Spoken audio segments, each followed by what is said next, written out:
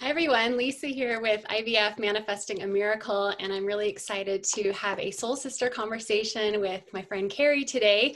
Kerry Tipper is here in Colorado, and she is one of our state representatives. So I'm excited and honored to have you on, Kerry. Thanks for having me, Lisa. I appreciate it. Yeah.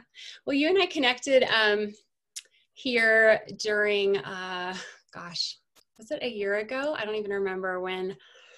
Yeah. You've been really involved in helping our state in passing the Colorado Family Building Act, which allows families to have some fertility coverage and fertility preservation. You've been very involved in passing that, and I just want to thank you from my heart and from other fertility sisters here in Colorado who are really excited to be able to find the benefits of that law, which will be next year, correct? 2022.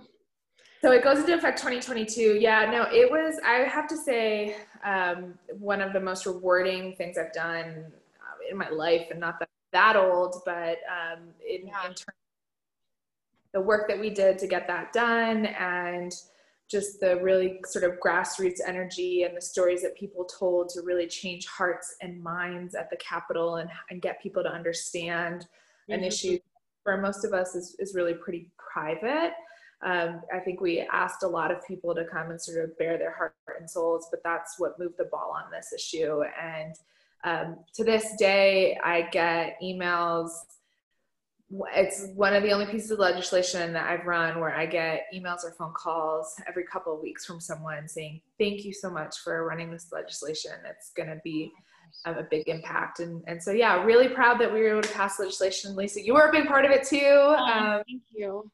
And a lot of, as we say, warriors in Colorado, and just, for me, it was particularly special because, as you now know, I was pregnant the whole time. So I kind of felt like baby girl was along for the whole ride, which was really great. Yeah, it's a deeply personal matter to you. I think in the beginning, can you share a little bit about your fertility story? I mean, not everyone knows, you too have gone through fertility struggles, and how timely passing this legislation was with what you were going through.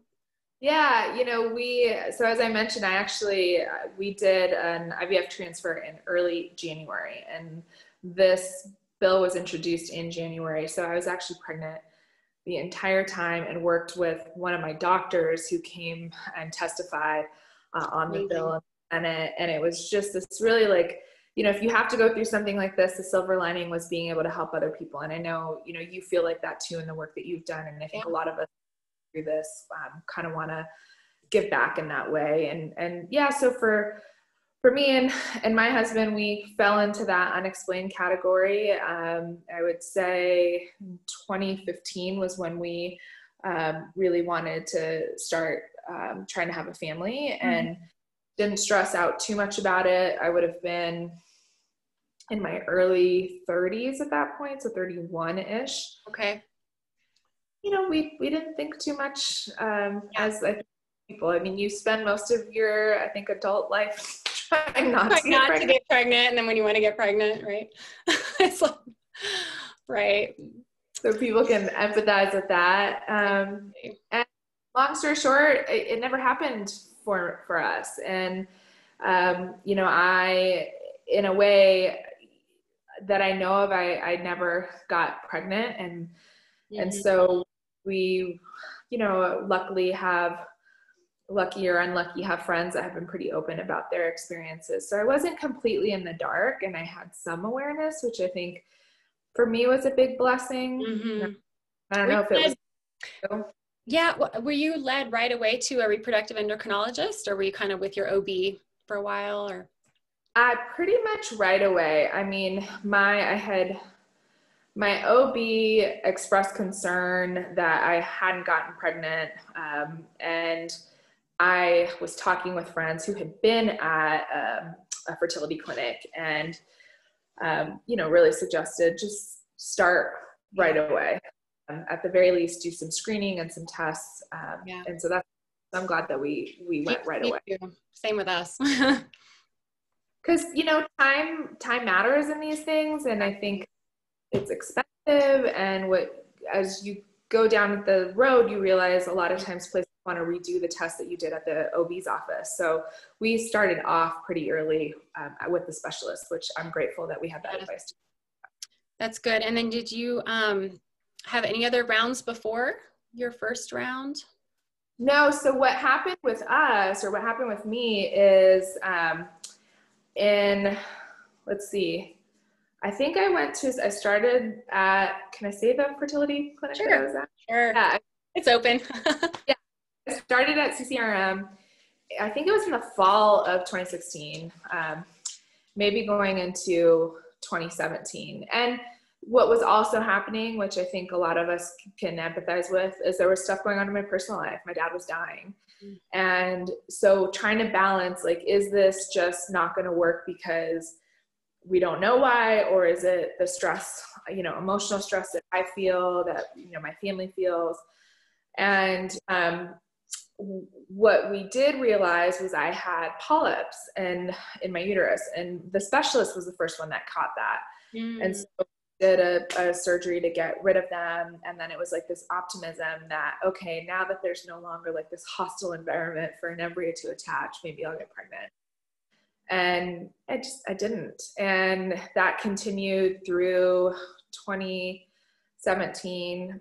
My dad, like I said, died early in that year. And then we really started getting serious. Okay, do we want to move forward with IVF? And I wasn't sure, honestly, initially, that I did. And I think maybe part of me thought, once the grief passes or you get to a good point, we'll be in a better position. Maybe it'll happen naturally.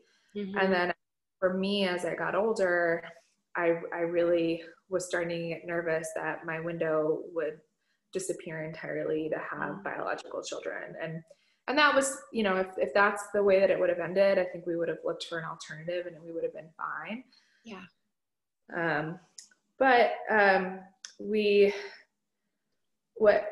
I also then ran for office. You were running right at the same time, going through all that? Oh my goodness. Not stressful at all, right? Yeah. Well, obviously they're related.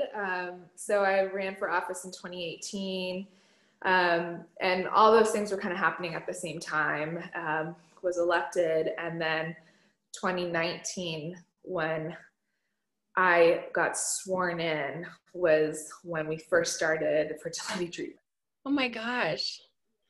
So we did 3 IUIs, January, February, and March. And that was kind of the first time where I was like, this is too much for me emotionally. It's so disappointing. It's, the hormones, your hormones, synthetic hormones.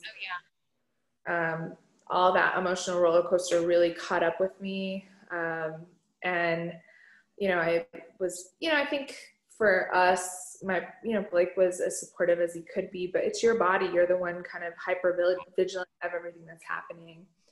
And I don't know if that's how it was for you guys, but it certainly tests your partnership, your marriage. Oh, completely.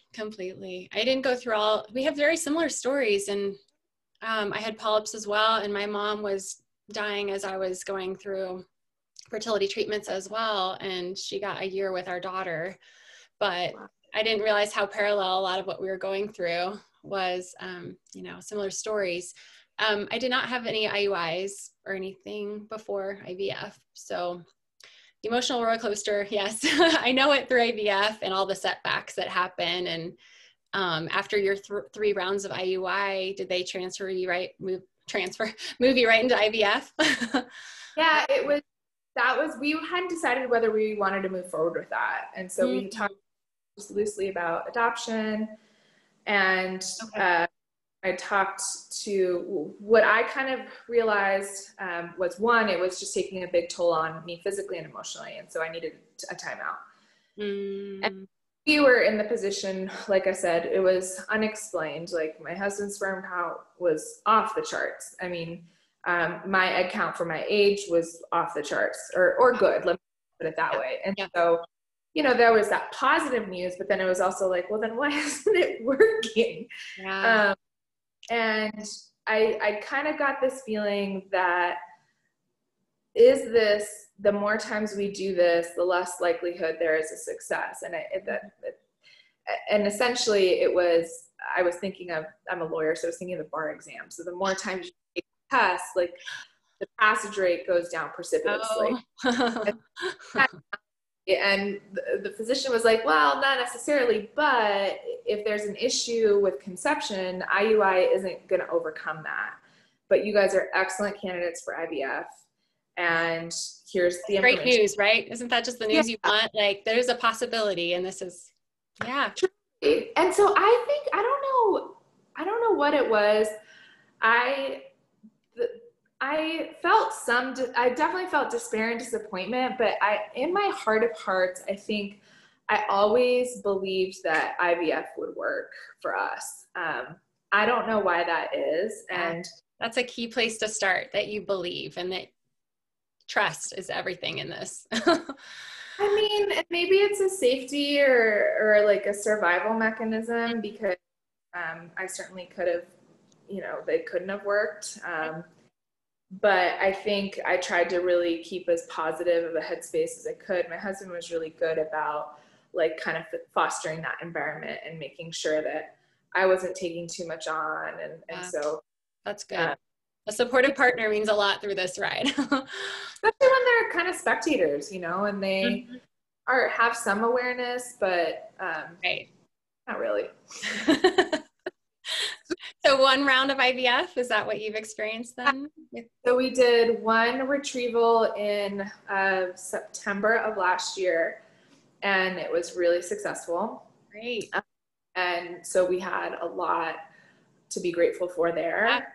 Yeah. And then the only hiccup was initially the plan was to do a frozen embryo transfer in November, and right up until the day before, that's what was going to happen. But I messed up the medications the day before the transfer, which can happen. I've heard that from other people as well. But oh my gosh, how heartbreaking, right?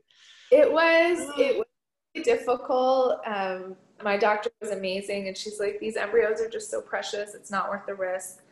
Totally. And in the end, I think it ended up being best case for us, because we couldn't move forward with the transfer, and we had a trip planned to Hawaii, and my husband said, let's just go and relax for a week.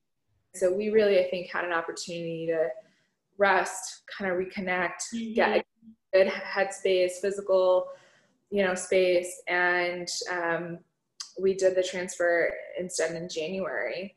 Okay, it also gave from November to January. Yeah. And so what I really, to be honest, I had a hard time with all the drugs.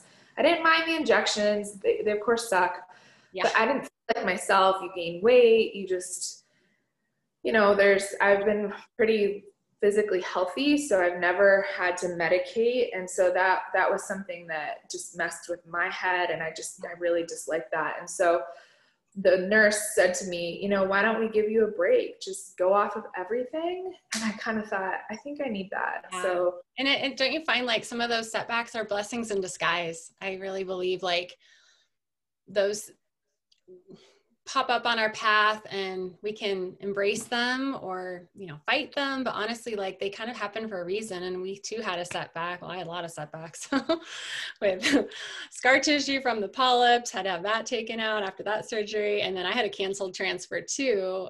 They found blood in my uterus and we don't really know why, but honestly that from that point, they discovered I had fibroids that were in my uterine lining that had formed, had fibroid surgery. I mean, my original doctor left the practice, like all these setbacks. And I'm just like, it kept moving me forward. And we had our one embryo frozen. That was our only one. And she held on for us. So that's where whole baby comes from. We're holding on for our babies and holding on for ourselves. Like you were saying, just reconnecting to yourself, how important that is to like stay connected on this journey. 'Cause you get thrown around quite a bit, don't you think?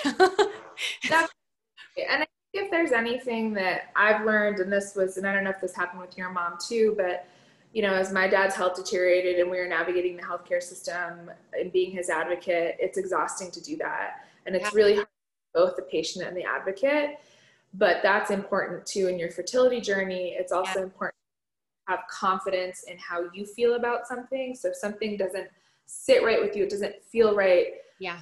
Honoring that gut feeling, because one, this means a lot emotionally and physically. Two, it's expensive.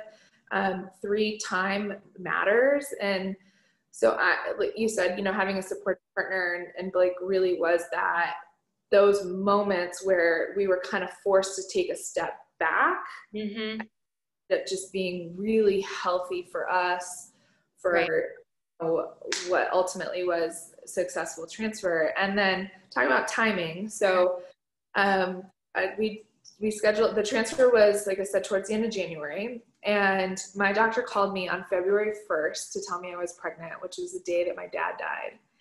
And I remember thinking how grateful I was to have this like wonderful memory associated with what was otherwise like this horrible day. Oh my gosh. So we wouldn't have had that. Yeah. That's and I was like, special. maybe he does know, you know? That's a blessing. Yeah. Yeah. These conversations. Yeah. When we open up, that's amazing. That's amazing. What a gift, you know? Yeah.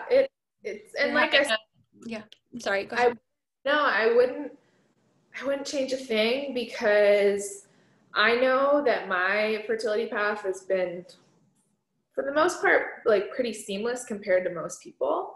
Yeah. I mean, like to do one retrieval and one transfer and it work. I have plenty of friends that that's not the case for. When you fill out your intake paperwork, you realize that, because it says how many transfers have you had, and it's like how many cycles. Yeah. And you realize, wow. And then just to know that what manifested, what came from this was legislation that actually will change people's lives, is totally worth it for me. Totally. And how did you even kind of get involved in, who approached you first in that space? So ironically, when I was talking to my doctor about moving forward with egg retrieval, so moving forward with IVF, she knew, and the office knew, that I was in the legislature. Funny enough, one of my constituents worked at the office, and she got one of my pieces of mail. So she brought it into the office and was like, I think this is a patient of ours. So that kind of connected us. And I mentioned to my doctor, I said, you know, I am interested in running legislation that would require insurance to cover infertility, diagnoses, treatment, and preservation. And she's like, we have this monthly call that we're on, and we're supportive of that effort. And we've been working with these other organizations that are trying to do that too. So that's how I got connected to fertility advocates and Resolve and some of the other, big players that made the bill possible. And then inviting Leslie Herod on, how did that happen? Did you reach out to her? So Rep Herod was my prime sponsor, and she and I had talked about this legislation last year. So in 2018, she'd had a constituent reach out to her about it, and she knew that we were going through infertility, and so she was asking. And so when the opportunity came up, I thought, one, a woman of color, two, a constituent has reached out to her, and then three, she's LGBTQ, and the bill helps parents of all shapes and sizes, let me put it that way. So I thought that was important for us to work on the bill together. Yeah, well, I know there's so many other states, like Colorado is the 18th state right now to pass legislation in the fertility space. And in fairness, like those 18 states all look very different. Some it's really nominal. It's a floor, really, like they have to offer it, but they don't have to pay for it. But Colorado's really comprehensive. I think we can be really proud of what we did, and especially that we did it in one session. And by the way, in a session that got cut prematurely short by COVID. Oh my We God. It passed like last day. the last day. Oh my gosh. Wow. Well, being there for those testimonials, like it was such a proud moment to just be there and hear everyone's stories. And, thank you for all of your work on passing this, helping us move this forward. Pretty exciting. I just want to hear any reflections with the passing of Ruth Bader Ginsburg. Like, how has that, you're my first interview of my soul sister since her passing on Friday. And like, I've really been, I'm just searching to learn more about her since her passing. And I didn't realize really the impact that she's paved the way for so many women like us, and you being in legislation, and what has it meant to you, being a lawyer? Yeah. I mean, particularly as a lawyer, woman, I mean, you in law school, you read her opinions, and it's incredibly moving. And then when you know her personal story, and if folks haven't seen the documentary or the film, I forgot what it's called, that's based on the Notorious LBG one. Is it that one? Another one, I forgot what it's called. Okay.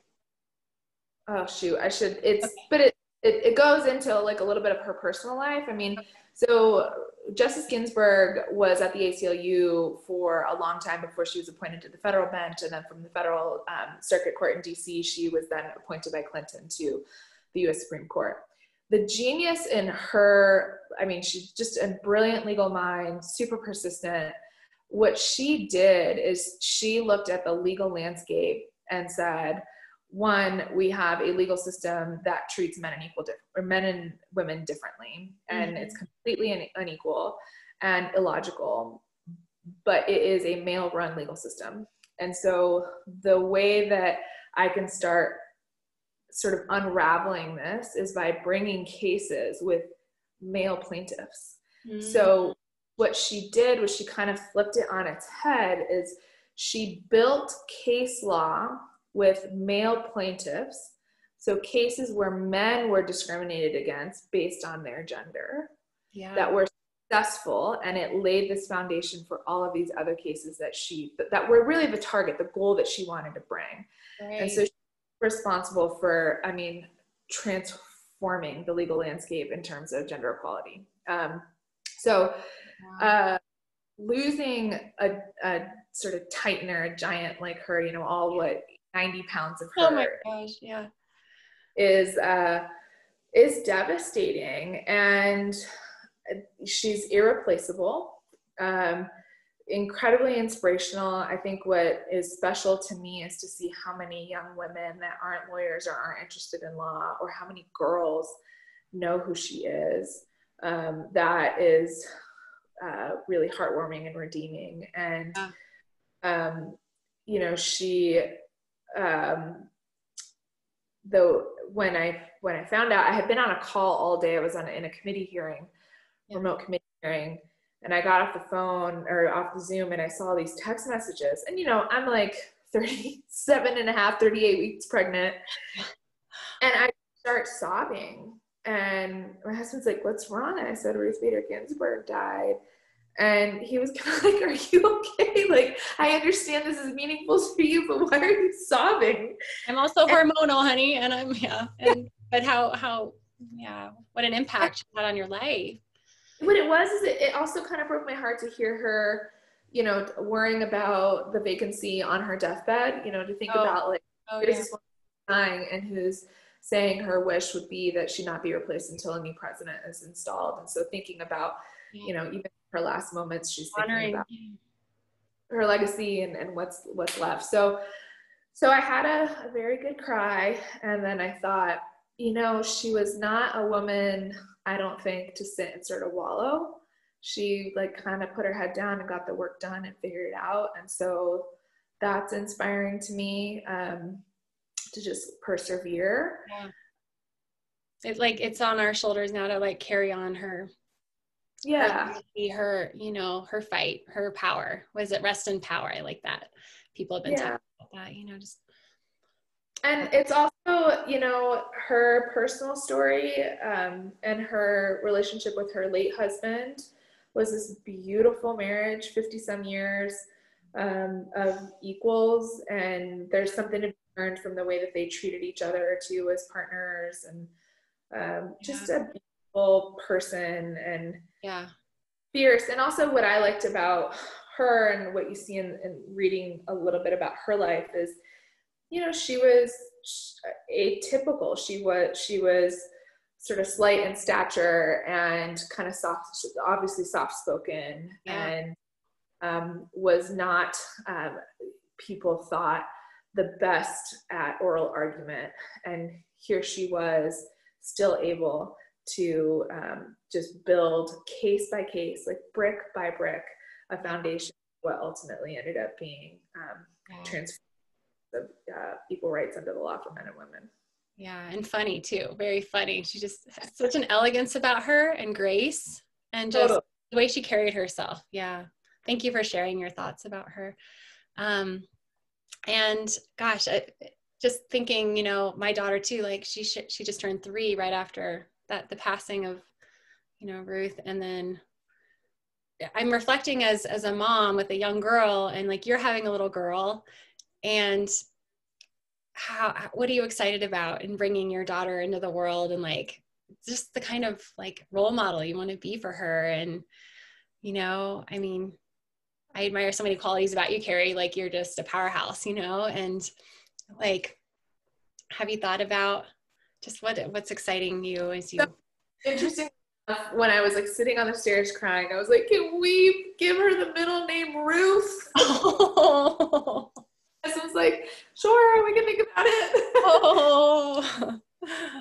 I thought, man, I can't believe, you know, my little girl will be born not knowing who Ruth Bader Ginsburg was. And then I thought, well, of course, like you teach them and you talk to them about it. Yeah. You know, part of me is a little nervous. I think there are things that you worry about with girls that you don't necessarily have to think about so much with boys, or maybe are more pronounced, body image issues, especially with social media, although I think those are now really proliferating across genders equally. So one of the things I'm most excited about, honestly, is kind of watching my husband grow into being, you know, a father, because I see like the partner he's been to me, and it's always easy being married to a politician and a lawyer and someone who's out driven. You know, he has not just handled that well, but I think admires that about me. And so excited to see how that manifests with our girl. I've tried really hard, like, not to have like super gendered stuff. But it's all so cute. I know it is. You do become more aware when you go down the shopping aisles. Like, I'm very aware when I see the girl toys and the boy toy. Like, my daughter's gotten really into cars and stuff, and I'm like all for it, you know, like not all about the Barbie stuff, not about, it's just, and then the pinks and the purples and the princessy, like, oh yeah, mix it up. Like, I think it's easier in that respect to have a girl. Like, it's sort of more socially acceptable for girls to push limits and, like, you know, run like a girl is a compliment, and playing cars is good, and being interested in science. I think it's probably more difficult the other way. If you have a boy that, you know, is interested in the pink and purple ruffles and playing with dolls, I think that is like a harder gender norm for people to break. So in that sense, but I think about, how do I teach her to be confident, and not arrogant, confident, independent, you know, secure in herself. How do I give her the tools that she needs to be a good person, to help others? A story to share. Sorry to interrupt you. I was just thinking, like, what we've gone through with our fertility journeys, you know, like the perseverance it takes, and like what are some of the like gifts that your fertility journey has taught you? Is there anything, like, I mean, I think you can teach your daughter? One thing is, and ironically, my dad was like this. I mean, he really thought outside the box all the time. And for me, one of the things I learned was sort of how our body works as a whole, I think, and like everything from, like I said, the mental space to the, you know, how you feel physically to emotionally, and then all the external factors, whether it was my dad or the campaign or whatever. And you know that that's true on a certain level, but I think fertility really kind of hammers that point. And so to be open to caring for yourself in other ways, Exactly. rather than just like sort of medicating. Oh yeah. And really valuing that time with myself, with my husband. And I mean, things like acupuncture, which I had never done before. And I'm not naps. Even in pregnancy, I've rarely napped. And I go in for acupuncture and would like fall asleep instantly. Yeah. And I thought, realizing that rest is very productive. Rest is essential, you know, self-nourishment, self-care. Yeah. So being able to create that space and prioritizing it, which is obvious, it's a luxury for most people. But part of that is, I think, identifying when you need to hit pause before it gets to a critical point. So completely. Well, yeah, you and I totally agree on that. It's just a holistic approach, you know, that's what I strive to share with others as well. You know, infertility affects all aspects of our life, and physically, emotionally, cognitively, spiritually. I mean, it just really is a whole picture to work, you know, with when you go through this. And so, yeah, I believe that too. Like, it's essential to take care of ourselves, like number one, going through this. Going back to what I said earlier too, having the confidence to know what works best for you. Yep. What that self-care looks like for you is different than for me. And I think part of what can get tricky about infertility is this feeling of like, well, if I eat this or don't eat this, and I exercise this much or don't exercise this much, I'll increase my fertility odds. And I read this book that said, if you drink this much caffeine, like, you'll never get pregnant. And so you can run down that world and completely crazy.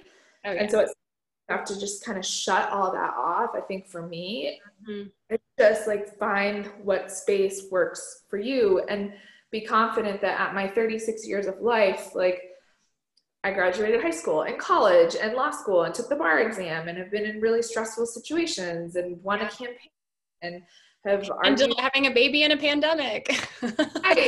I'm capable. I know what works for my body, and I'm capable of making those decisions. And so being confident to do that. Yeah, everything you're saying, I totally wholeheartedly agree with. Like, self-awareness is so important as you're going through this path. Well, I'm so excited for you and your soon-to-be baby girl in less than 3 weeks.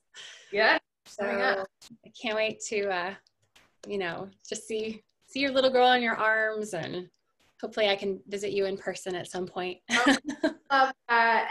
And I would say it's funny being on the other side of this now, because, you know, I know that of course you're happy for friends and family when they tell you you're pregnant, but it also just like takes a little bit out of you. It's like a little piece of you just dies. And the one thing, and I don't know if this was your experience, but again, I had every confidence once I was pregnant, that things would be okay. And part of that survival and just trying to stay in a good, positive space. Yeah. And now, you know, here we are less than 3 weeks away from this baby's arrival. And even though she's not cooperating, she's breech, and she's for a while, you know, she's healthy, I'm healthy. I like tend to forget. I think I have sort of forgotten what it feels like to be in like the infertility space. Yeah. So for better or for worse, you know, I still want to sort of honor what it feels like to be on the other end of that, but also kind of give people hope that, you know, someone was asking me the other day about the protocol and I couldn't even remember it. And I thought, that's crazy because it took up my whole life, you know? Any advice you'd give to like a woman listening who's like in the throes of just this kind of painful time and waiting? Any little last minute thoughts you could share? I think for me, I just accepted there was not a whole lot I could control. And the things that I could control were, again, going back to sort of my headspace and my well-being and the things that I needed to sort of relax myself. Yeah. But that knowing that I hadn't done anything wrong, you know, Exactly. my parents wrong. And yeah, that's really good advice, just to focus on the things you can control. And I believe in that. You know, we can control a lot more than we realize and letting go of the things that we can't, you know. And I remember when my dad died, my boss at the time said, like, give yourself grace. And I was like, what does that mean? And then I realized there were days where I'd be at work and I would read one sentence 10 times and I couldn't understand it. I just need to go home.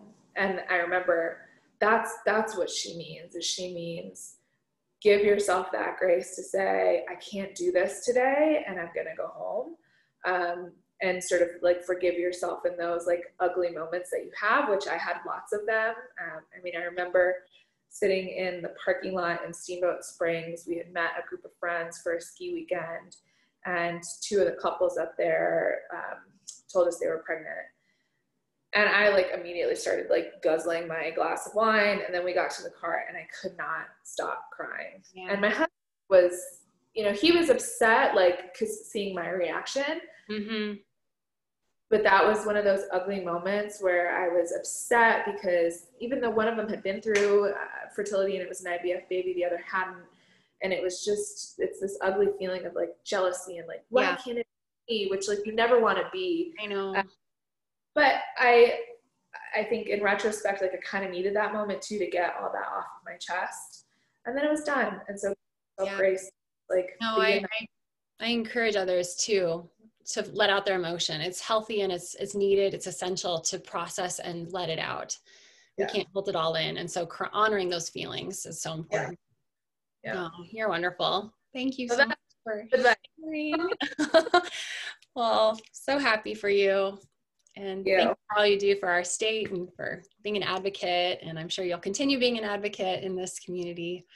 Absolutely.